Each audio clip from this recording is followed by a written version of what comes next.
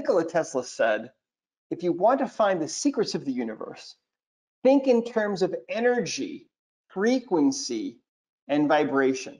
And that is exactly what we're doing here with the body code. We're thinking in terms of energy, frequency, and vibration. So, first of all, you need to understand that everything is ultimately made of energy, right? And everything has vibration. And some energy takes the form of physical matter. And of course, that's your physical body, but it's still energy. And some energy is invisible. For example, the spirit, which is also referred to as the chi or the ki or the prana, and goes back many, many thousands of years, right? Those understandings. So if you take a look at your hand, for example, okay, to realize that you are a being of pure energy, you need to look at your hand. And that hand appears solid, right? But that hand is really 99% empty space. In fact, it's 99.9999999% empty space.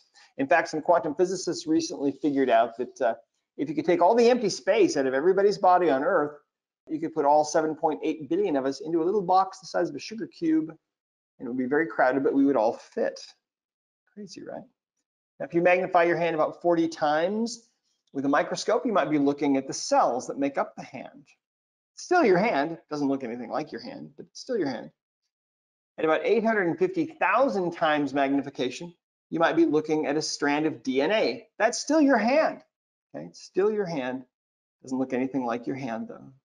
And if you keep magnifying your hand at about 1,000,000 times magnification or more, at a certain point, you're face to face with a single individual atom. And if you look inside the atom, and of course that's still your hand, right? If you look inside that atom, there's really nothing in there. There's just empty space and some little infinitesimally tiny energies that are zipping around at the speed of light. And that's really what we are.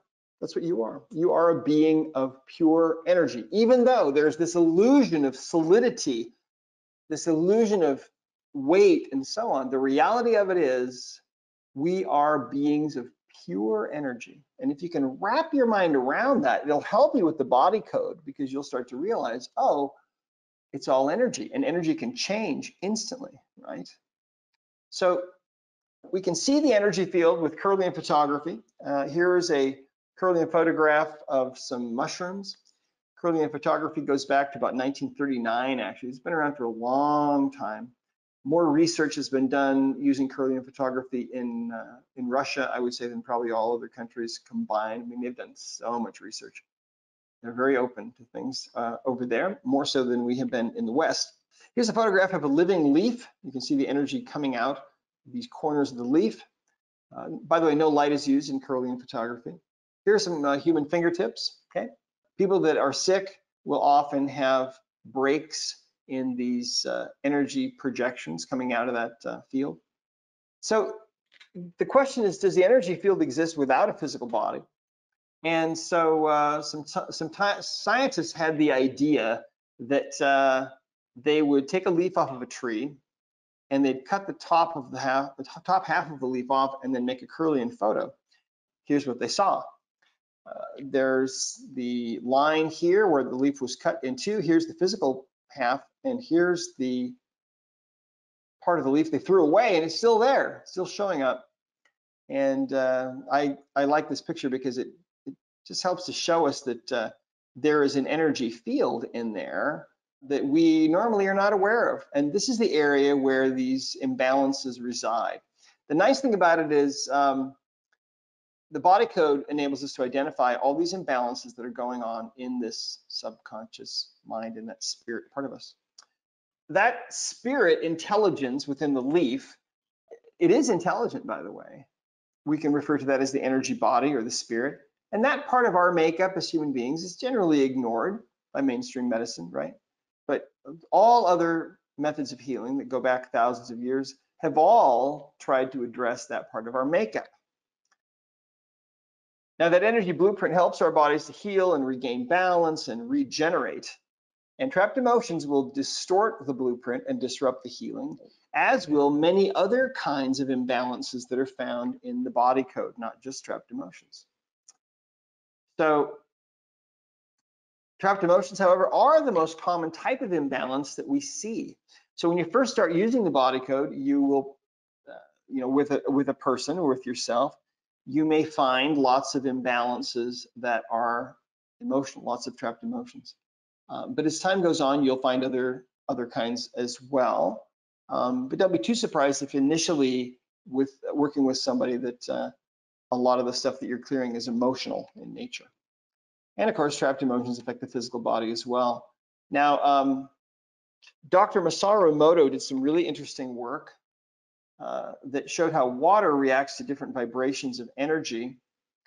These crystal patterns would vary depending on what the water was exposed to. Not only the source of the water, whether the water was taken from some kind of a polluted source or something, but if they played music nearby water, or if they taped words to water vials, or if they placed photos nearby, or before and after prayer, they would get different kinds of snowflakes. Here we have a heavy metal song played for music. Here we have Imagine by John Lennon.